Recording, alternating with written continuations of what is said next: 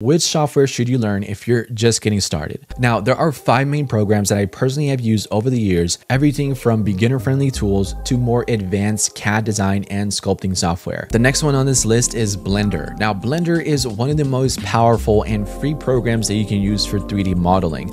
It's great for character design, animation, rigging, rendering, sculpting. I mean, there's so many tools and features that you can use within Blender. Additionally, this is also the exact same software we've used to create articulated designs for the 3D printing community. And the best of all is that it's 100% free with no subscriptions, no trials, and there is a huge library of tutorials online. The only catch here is that Blender has one of the steepest learning curves when it comes to 3D modeling. Like each major tool within Blender, like sculpting, rigging, or rendering could be its own course.